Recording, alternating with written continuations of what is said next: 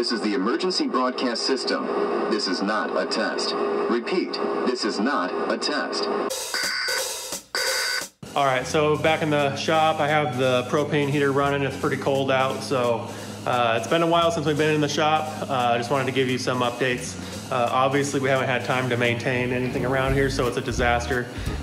We broke the back door off the RZR with our large tire bouncing around on it too much, past the rated capacity of the cage on the door. So we broke it, and we talked to them about getting a new one. We got it in, and Razorback Offroad sent us a whole new door to put back on. And that was our fault. We didn't realize that we were putting on 3 times as much weight as it's rated for. So, but it survived a long trip and quite a bit of abuse, so can't complain. But yeah, we're gonna get the RZR ready. Uncle Ben's gonna go out for a trail ride tomorrow. And so we're gonna fix the cage and then possibly do some weight adjustments on the clutch. All right, so what you can see here is what happened. This cage, the swinging arm of this cage pivots on these 2 points, and you can see that the welding on these held, nothing's compromised there. But what happened was this cage all sits 50% up and then 50% below the last hinge. And this part of the cage carries the tire. And when you have a massive Braven 32 on there, what happens is over time, this will shake as you ride like this and eventually compromise the metal.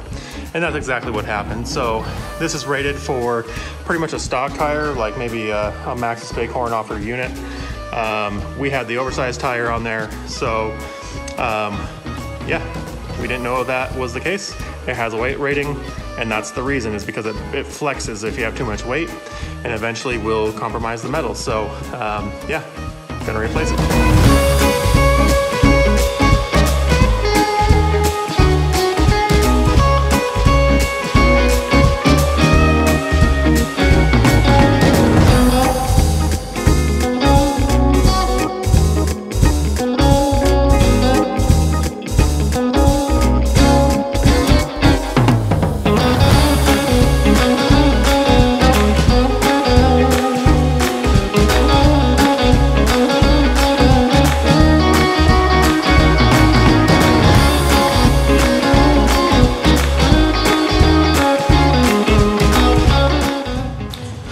So I got the new swing gate installed. We have the hydraulic arm reattached. We have all the wiring for the lights restrung. The lights are working, the blinkers are working.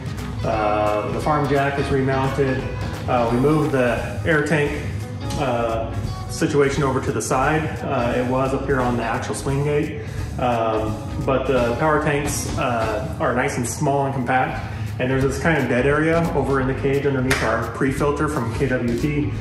So I figured I would put it there, make better use of that space, and that'll give me that extra like 5 or 6 inches of space of the rack closing and having stuff protrude. When we were out on the BDR trails, we had cases and all sorts of stuff in here, and we'd have to shift them all around to accommodate those air tanks coming down and closing on top of them. So removing that situation and putting it over here will make life easier when we tack this out for overlanding.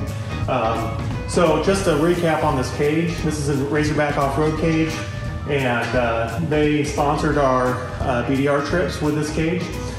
So in full disclosure, they sent this to us for that BDR, and we will be doing a full review on this cage. As you can see, lots of space in here. You can access your cooler as you need with the pre-filter. Where it's at, it kind of limits the opening of the cooler. But as you can see, you know, you'd have full width to get food and drink out of your cooler if it was in without that pre-filter there.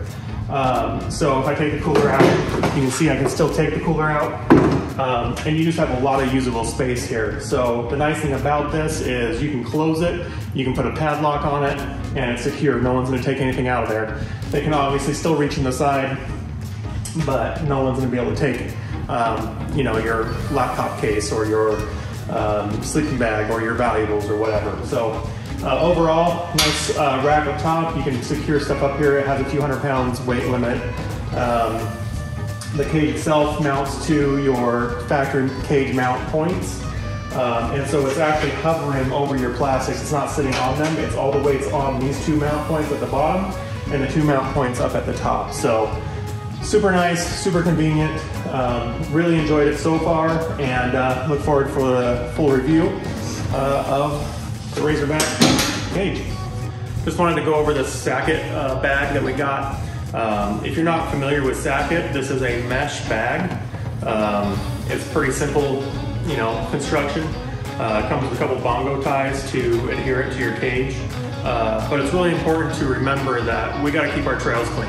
And one of the things that I've realized over the years is that too often we don't take ways to get rid of our trash or to contain our trash in an appropriate way. Sometimes we just throw the cans in the back behind the cooler, under the seat, whatever. And a lot of times in certain scenarios where we're hill climbing or getting out of mud ruts or getting off camber, things like that, we'll pop the back end or we'll tip it on its side or whatever, and our trash goes all over the trail. Even going down the trail at high speed, maybe we hit a washout, maybe we hit a rut, something like that, bucks the back end, and then that trash flies out the back of your car. This is super simple. It's only like 25 bucks. It's meant to hang off the tail end of your car and just follow you wherever you go. You can even mount it up on the side of the cage, things like that. You can even just mount it inside behind your seat. But it's super important that we think about this stuff when we go out on the trails. Right now, Moab's having a big problem, and one of their biggest complaints is just the trash and the littering and the abuse of the environment. Make sure you're not contributing to that argument. Make sure you're taking the appropriate actions to clean up after yourself and have a solution for the situations you put yourself in. If you're gonna hit rough terrain, you're gonna have spare tire or flat repair, winches, jacks, things like that. The same should be said for your trash. Whatever you take out, you should be taking back, and please help us keep our trails open and clear of debris. That one doesn't look right. We got new ones. So I'm once again defeated by the Polaris primary clutch. It just doesn't want to come off. So tried pretty much everything in the book except for filling it with oil. So that's gonna have to happen next, and it's gonna have to wait till next time. So this is what the sheaves look like after 1,500, or not the sheaves, the flyweights look like after 1,500 plus miles. You can see the wear on the side is minimal. Everything looks good there. A little bit of gouging on this one. You can see a little bit on that one, and all on the right side. So that would correlate with the drive side getting more pressure and tension as it slams open and shut. But all three look to have a pretty good surface condition. No nastiness, no gouges. The clutches were pretty clean except for dust, so the dust would be wearing on this, and the plastic consumable parts inside the clutch where it rubs on would have ground the dust into it, and then eventually that finish off right. So if we wanted to recondition these, we would buff these into a polish and replace the plastics, which we will do probably in the next couple months. But yeah, these look good, but in the meantime, the weights that are down inside of there, so that's the lock weight, and then we have additional weights we can put in that then go down further into the weight, creating more weight near the hinge, and adds weight to the inertia of the toe to create additional grip at higher speeds, which gives you the more top end, giving you more clamping force to get that belt to push out further. So that's one thing I noticed, is we just didn't really have that top end. So we're gonna fill these things with weights and see how it goes. So once again, just for comparison, this is the OEM weight. This is the SLP high load weights. These are the Magnum Force weights. And you can see the sheer difference in construction. You can see there's a little bit more of a nail on the heel here. And so that really doesn't do anything except for add more weight to that pivot point. But you can see the girth of the SLP weight, Magnum Force weight, just how sheerly bigger it is. so the clamping force should be quite a bit more.